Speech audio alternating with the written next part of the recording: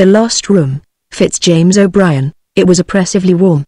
The sun had long disappeared but seemed to have left its vital spirit of heat behind it. The air rested, the leaves of the acacia trees that have shrouded my windows, hung plum-like on the delicate stalks.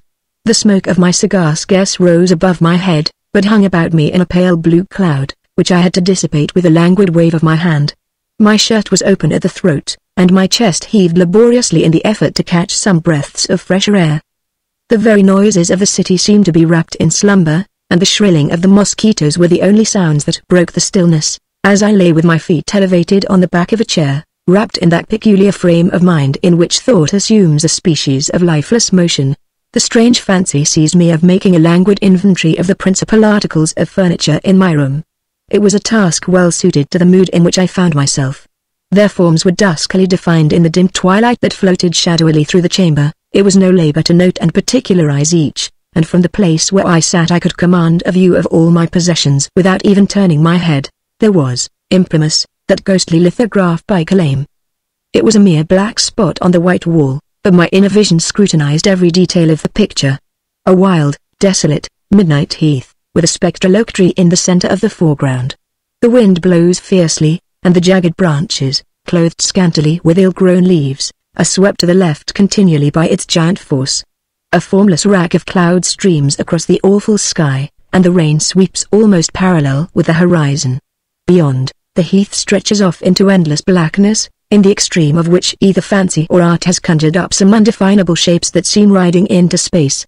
At the base of the huge oak stands a shrouded figure. His mantle is wound by the blast in tight folds around his form, and the long cock's feather in his hat is blown upright, till it seems as if it stood on end with fear. His features are not visible, for he has grasped his cloak with both hands, and drawn it from either side across his face. The picture is seemingly objectless. It tells no tale, but there is a weird power about it that haunts one, and it was for that I bought it. Next to the picture comes the round blot that hangs below it, which I know to be a smoking cap.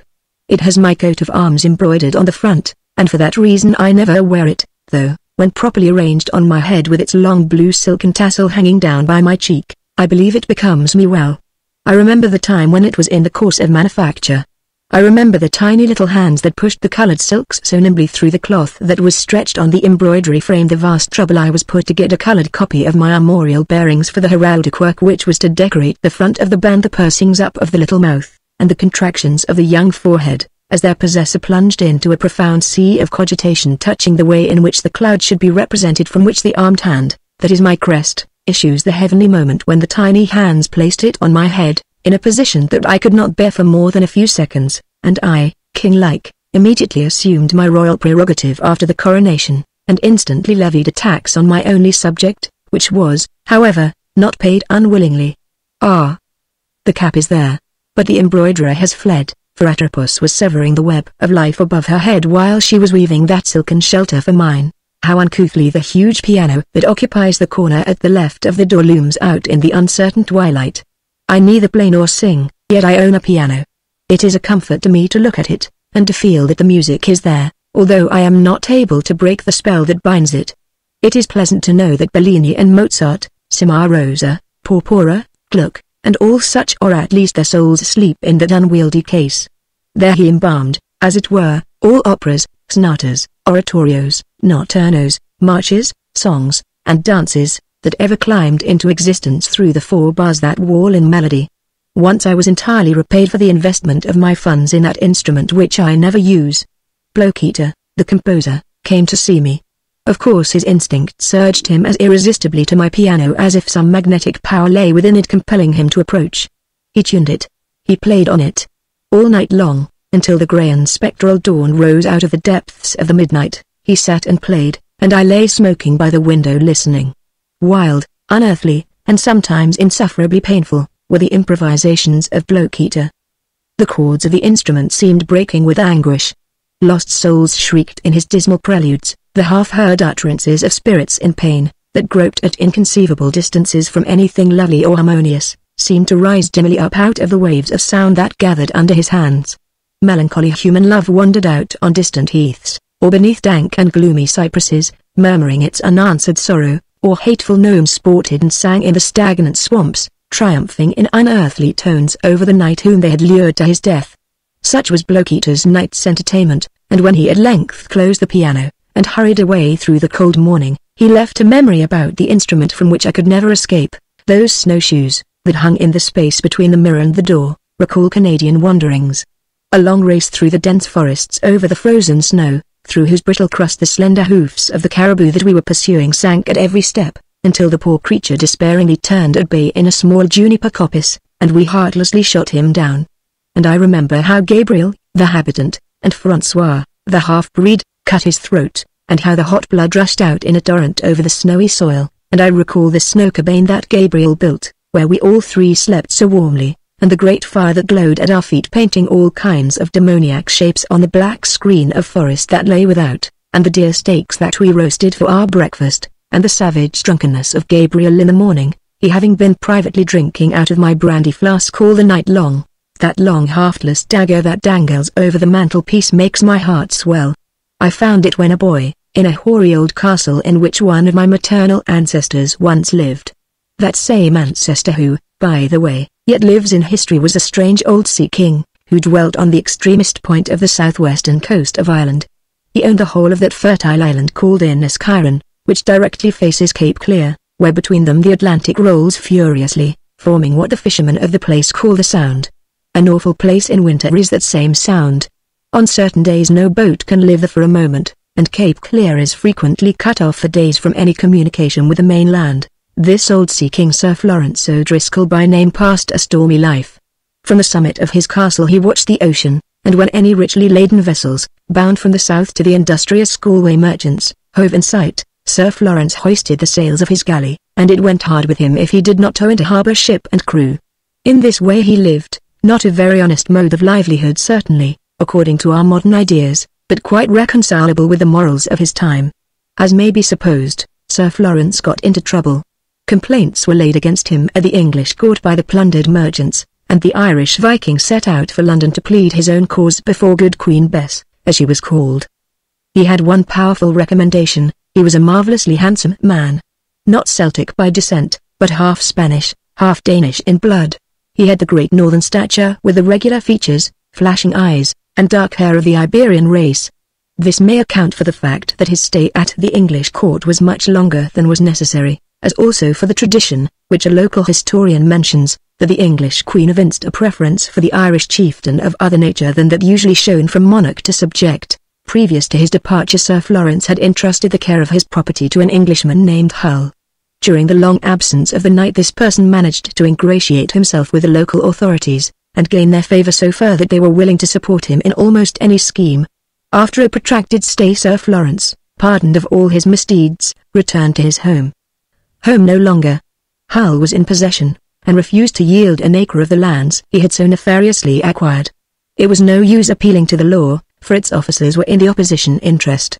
It was no use appealing to the Queen, for she had another lover, and had forgotten the poor Irish knight by this time, and so the Viking passed the best portion of his life in unsuccessful attempts to reclaim his vast estates, and was eventually, in his old age, obliged to content himself with his castle by the sea, and the island of Inniskillen, the only spot of which the usurper was unable to deprive him. So this old story of my kinsman's fate looms up out of the darkness that enshrouds that haftless dagger hanging on the wall. It was somewhat after the foregoing fashion that I dreamily made the inventory of my personal property. As I turned my eyes on each object, one after the other, or the places where they lay, for the room was now so dark that it was almost impossible to see with any distinctness, a crowd of memories connected with each rose up before me, and, perforce, I had to indulge them.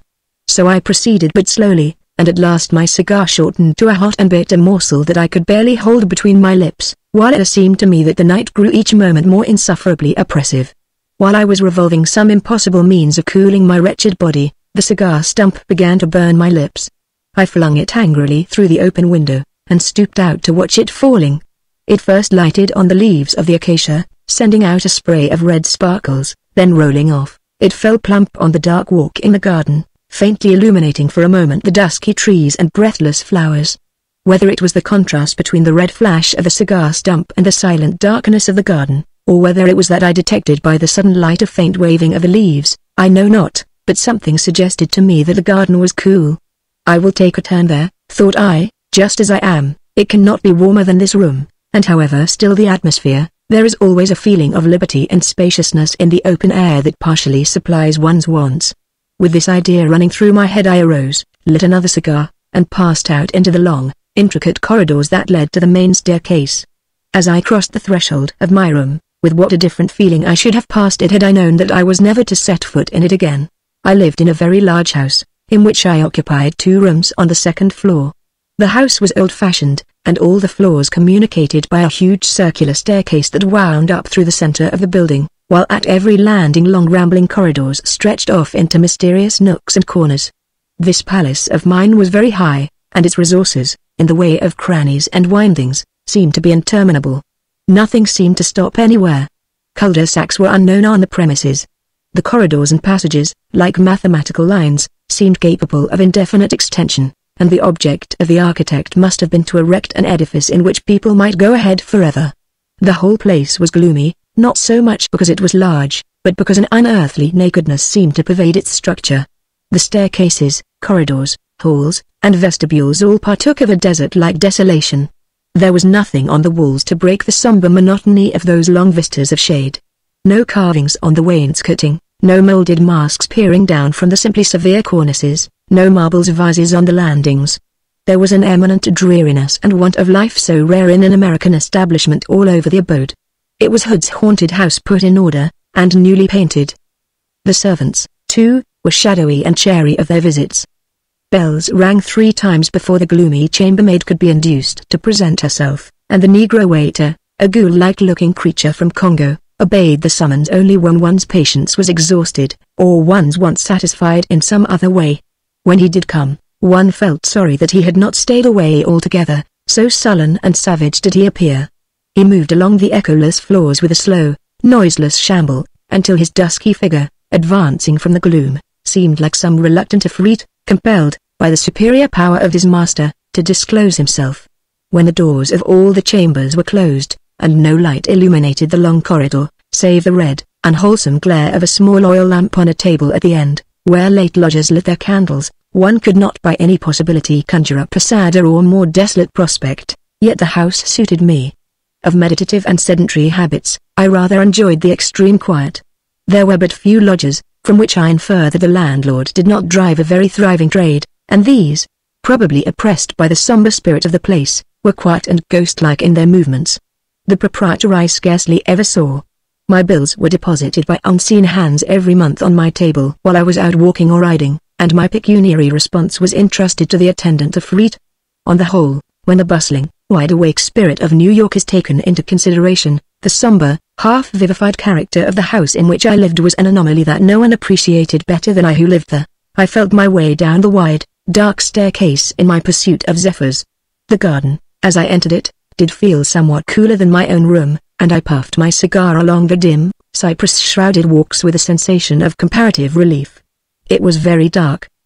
The tall growing flowers that bordered the path were so wrapped in gloom as to present the aspect of solid pyramidal masses, all the details of leaves and blossoms being buried in an embracing darkness, while the trees had lost all form, and seemed like masses of overhanging cloud. It was a place and time to excite the imagination, for in the impenetrable cavities of endless gloom there was room for the most riotous fancies to play at will. I walked and walked, and the echoes of my footsteps on the ungravelled and mossy path suggested a double feeling. I felt alone and yet in company at the same time. The solitariness of the place made itself distinct enough in the stillness, broken alone by the hollow reverberations of my step, while those very reverberations seemed to imbue me with an undefined feeling that I was not alone. I was not, therefore, much startled when I was suddenly accosted from beneath the solid darkness of an immense cypress by a voice saying, "Will you give me a light, sir?" "Certainly," I replied, trying in vain to distinguish the speaker amidst the impenetrable dark. Somebody advanced, and I held out my cigar. All I could gather definitively about the individual that thus accosted me was, that he must have been of extremely small stature, for I, who am by no means an overgrown man, had to stoop considerably in handing him my cigar. The vigorous puff that he gave his own lighted up my Havana for a moment, and I fancied that I caught a glimpse of the pale, weird countenance, immersed in a background of long, wild hair. The flash was, however, so momentary that I could not even say certainly whether this was an actual impression or the mere effort of imagination to embody that which the senses had failed to distinguish. "Sir, you are out late," said this unknown to me, as he, with a half-uttered thanks, handed me back my cigar, for which I had to grope in the gloom. "Not later than usual," I replied, dryly. "You are fond of late wanderings, then? That is just as the fancy seizes me. Do you live here?" "Yes, queer house, isn't it? I have only found it quiet." "But you will find it queer, take my word for it." This was earnestly uttered, and I felt, at the same time, a bony finger laid on my arm that cut it sharply, like a blunted knife. "I cannot take your word for any such assertion," I replied, rudely, shaking off the bony finger with an irrepressible motion of disgust. No offense," muttered my unseen companion rapidly, in a strange, subdued voice, that would have been shrill had it been louder. "Your being angry does not alter the matter. You will find it a queer house. Everybody finds it a queer house. Do you know who live there?" "I never busy myself, sir, about other people's affairs," I answered, sharply, for the individual's manner, combined with my utter uncertainty as to his appearance, oppressed me with an irksome longing to be rid of him. "Oh, you don't? Well, I do. I know what they are well, and as he pronounced the three last words his voice rose with each, until, with the last, it reached a shrill shriek that echoed horribly among the lonely walks. "Do you know what they eat?" he continued. "No, sir, nor care." "Oh. But you will care. You must care. You shall care. I'll tell you what they are. They are enchanters. They are ghouls. They are cannibals. Did you never remark their eyes, and how they gloated on you when they passed? Did you never remark the food that they served up at your table? Did you never, in the dead of night, hear muffled and unearthly footsteps gliding along the corridors, and stealthy hands turning the handle of your door? Does not some magnetic influence fold itself continually around you when they pass, and send a thrill through spirit and body, and a cold shiver that no sunshine will chase away? Oh, you have. You have felt all these things. I know it. The earnest rapidity, the subdued tones, the eagerness of accent with which all this was uttered, impressed me most uncomfortably. It really seemed as if I could recall all those weird occurrences and influences of which he spoke, and I shuddered in spite of myself in the midst of that impenetrable darkness that surrounded me. Said I, assuming, without knowing it, a confidential tone, "May I ask how you know of these things?" "How I know them? Because I am their enemy. Because they tremble at my whisper.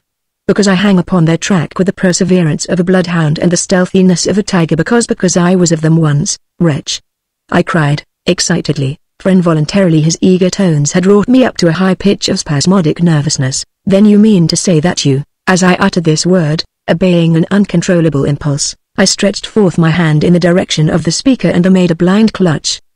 The tips of my fingers seemed to touch a surface as smooth as glass, that glided suddenly from under them. A sharp, angry hiss sounded through the gloom, followed by a whirring noise, as if some projectile passed rapidly by, and the next moment I felt instinctively that I was alone. A most disagreeable sensation instantly assailed me. A prophetic instinct that some terrible misfortune menaced me, an eager and overpowering anxiety to get back to my own room without loss of time. I turned and ran blindly along the dark cypress alley, every dusky clump of flowers that arose blackly in the borders making my heart each moment cease to beat. The echoes of my own footsteps seemed to redouble and assume the sounds of unknown pursuers following fast upon my track. The boughs of lilac bushes and syringas that here and there stretched partly across the walk seemed to have been furnished suddenly with hooked hands that sought to grasp me as I flew by, and each moment I expected to behold some awful and impassable barrier fall right across my track, and wall me up forever. At length I reached the wide entrance. With a single leap I sprang up the 4 or 5 steps that formed the stoop, and dashing along the hall, up the wide, echoing stairs, and again along the dim funereal corridors until I paused, breathless and panting, at the door of my room. Once so far, I stopped for an instant and leaned heavily against one of the panels, panting lustily after my late run. I had, however, scarcely rested my whole weight against the door, when it suddenly gave way, and I staggered in head foremost. To my utter astonishment the room that I had left in profound darkness was now a blaze of light. So intense was the illumination that, for a few seconds while the pupils of my eyes were contracting under the sudden change, I saw absolutely nothing save the dazzling glare. This fact in itself coming on me with such utter suddenness, was sufficient to prolong my confusion, and it was not until after several moments had elapsed that I perceived the room was not alone illuminated but occupied. And such occupants. Amazement at the scene took such possession of me that I was incapable of either moving or uttering a word. All that I could do was to lean against the wall, and stare blankly at the whole business. It might have been a scene out of Faublas, or Gramont's memoirs, or happened in some palace of Minister Fouque. Round a large table in the center of the room, where I had left a student-like litter of books and papers, were seated half a dozen persons. 3 were men, and 3 were women. The table was heaped with a prodigality of luxuries. Luscious Eastern fruits were piled up in silver filigree vases, through whose meshes their glowing rinds shone in the contrasts of 1,000 hues. Small silver dishes that Benvenuto might have designed, filled with succulent and aromatic meats, were distributed upon a cloth of snowy damask. Bottles of every shape, slender ones from the Rhine, stout fellows from Holland, sturdy ones from Spain, and quaint basket-woven flasks from Italy, absolutely littered the board. Drinking glasses of every size and hue filled up the interstices, and the thirsty German flagons stood side by side with the aerial bubbles of Venetian glass that rested so lightly on their thread-like stems. An odor of luxury and sensuality floated through the apartment.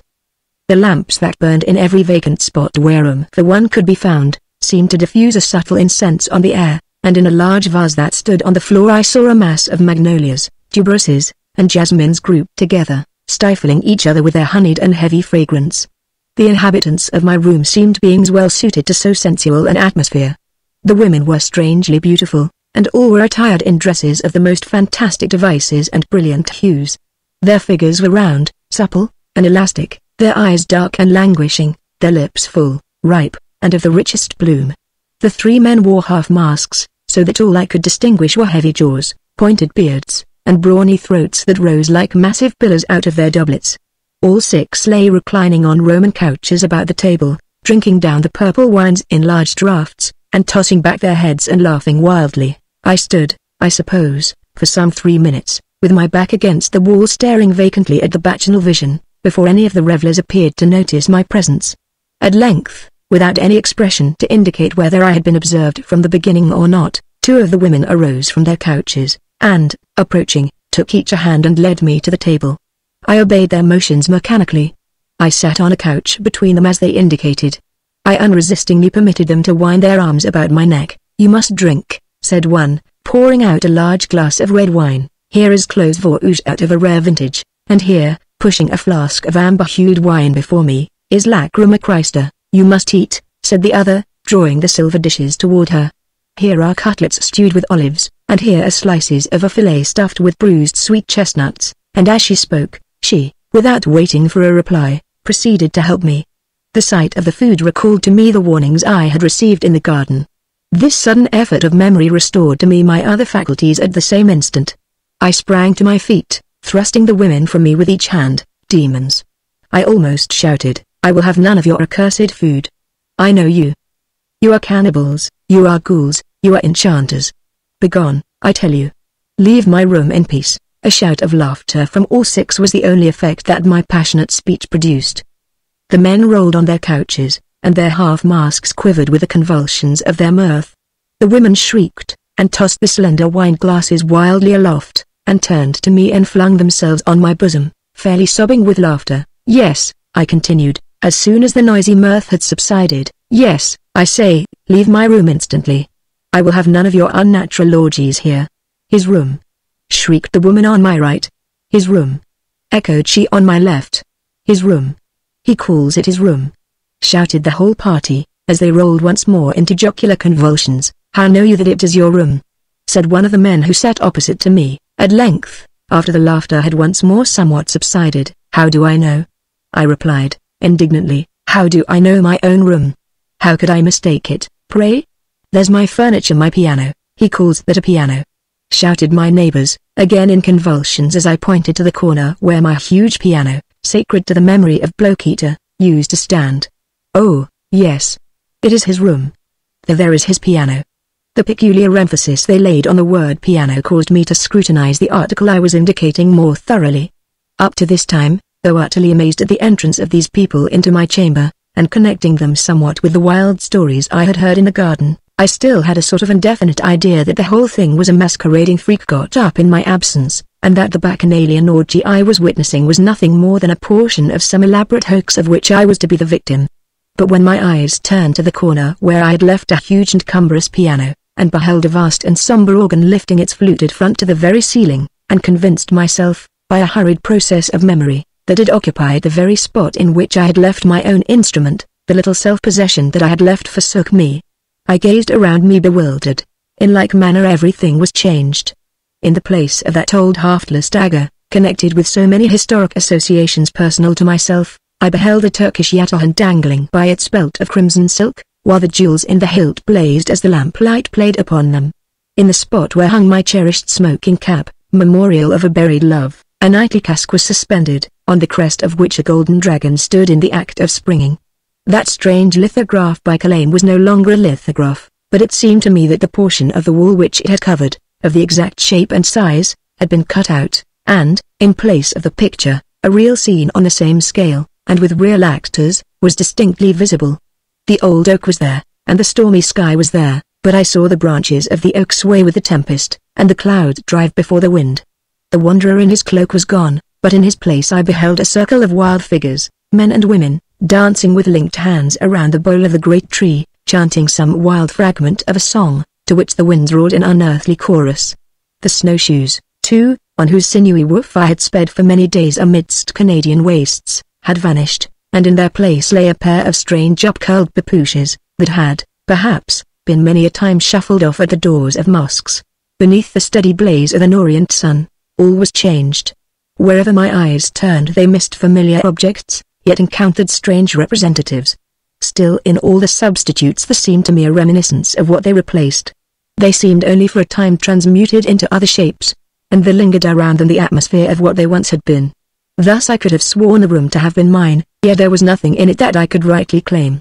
Everything reminded me of some former possession that it was not. I looked for the acacia at the window, and lo! Long, silken palm leaves swayed in through the open lattice, yet they had the same motion and the same air of my favorite tree, and seemed to murmur to me, though we seem to be palm leaves, yet are we acacia leaves, yea, those very ones on which you used to watch the butterflies alight and the rain patter while you smoked and dreamed. So, in all things, the room was, yet was not mine, and a sickening consciousness of my utter inability to reconcile its identity with its appearance overwhelmed me, and choked my reason. "Well, have you determined whether or not this is your room?" asked the girl on my left, proffering me a huge tumbler creaming over with champagne, and laughing wickedly as she spoke. "It is mine," I answered, doggedly, striking the glass rudely with my hand, and dashing the aromatic wine over the white cloth. "I know that it is mine, and ye are jugglers and enchanters that want to drive me mad." "Hush, hush," she said, gently, not in the least angered at my rough treatment. "You are excited. Alf shall play something to soothe you." At her signal one of the men arose and sat down at the organ. After a short, wild, spasmodic prelude, he began what seemed to me to be a symphony of recollections. Dark and somber, and all through full of quivering and intense agony, it appeared to recall a dark and dismal night, on a cold reef, around which an unseen but terribly audible ocean broke with eternal fury. It seemed as if a lonely pair were on the roof, one living, the other dead, one clasping his arms around the tender neck and naked bosom of the other, striving to warm her into life, when his own vitality was being each moment sucked from him by the icy breath of the storm. Here and there a terrible wailing minor key would tremble through the chords like the shriek of seabirds, or the warning of advancing death. While the man played I could scarce restrain myself. It seemed to be Blokita whom I listened to, and on whom I gazed. That wondrous night of pleasure and pain that I had once passed listening to him seemed to have been taken up again at the spot where it had been broken off, and the same hand was continuing it. I stared at the man called Alf. There he sat with his cloak and doublet, and long rapier and mask of black velvet. But there was something in the air of the peaked beard, a familiar mystery in the wild mass of raven hair that fell as if wind blown over his shoulders, which riveted my memory. "Blokita! Blokita!" I shouted, starting up furious from the couch on which I was lying, and bursting the fair arms that were linked around my neck as if they had been hateful chains. "Blokita! My friend, speak to me, I entreat you. Tell these horrid enchanters to leave me. Say that I hate them. Say that I command them to leave my room." The man at the organ stirred not in answer to my appeal. He ceased playing, and the dying sound of the last note he had touched faded off into a melancholy moan. The other men and women burst once more into peals of mocking laughter. "Why will you persist in calling this your room?" said the woman next me, with a smile meant to be kind, but to me inexpressibly loathsome. "Have we not shown you by the furniture, by the general appearance of the place, that you are mistaken, and that this cannot be your apartment? Rest content, then, with us. You are welcome here, and need no longer trouble yourself about your room. Rest content," I answered, madly. "Live with ghosts. Eat of awful meats, and see awful sights. Never, never. You have cast some enchantment over the place that has disguised it, but for all that I know it to be my room. You shall leave it." "Softly, softly," said another of the sirens. "Let us settle this amicably. This poor gentleman seems obstinate and inclined to make an uproar. Now we do not want an uproar. We love the night and its quiet, and there is no night that we love so well as that on which the moon is coffined in clouds. Is it not so, my brothers?" An awful and sinister smile gleamed on the countenances of her unearthly audience, and seemed to glide visibly from underneath their masks. "Now," she continued, "I have a proposition to make.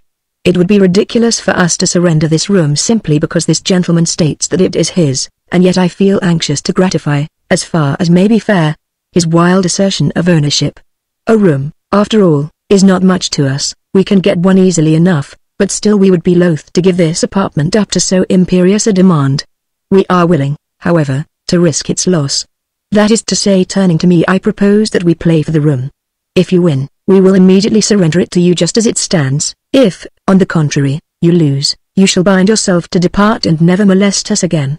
Agonized at the over-darkening mysteries that seemed to thicken around me, and despairing of being able to dissipate them by the mere exercise of my own will, I caught almost gladly at the chance thus presented to me. The idea of my loss or my gain scarce entered into my calculations. All I felt was an indefinite knowledge that I might, in the way proposed, regain, in an instant, that quiet chamber and that peace of mind, which I had so strangely been deprived of. "I agree," I cried, eagerly, "I agree. Anything to rid myself of such unearthly company." The woman touched a small golden bell that stood near her on the table, and it had scarce ceased to tinkle when a Negro dwarf entered with a silver tray on which were dice boxes and dice. A shudder passed over me as I thought in this stunted African I could trace a resemblance to the ghoul-like black servant to whose attendance I had been accustomed. "Now," said my neighbor, seizing one of the dice boxes and giving me the other, "the highest wins. Shall I throw first?" I nodded assent.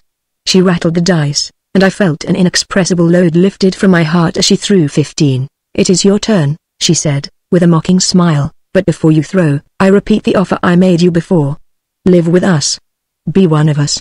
We will initiate you into our mysteries and enjoyments of which you can form no idea unless you experience them. Come, it is not too late yet to change your mind. Be with us." My reply was a fierce oath as I rattled the dice with spasmodic nervousness and flung them on the board. They rolled over and over again, and during that brief instant I felt a suspense the intensity of which I have never known before or since. At last they lay before me. Shout of the same horrible, maddening laughter rang in my ears. I peered in vain at the dice, but my sight was so confused that I could not distinguish the amount of the cast. This lasted for a few moments.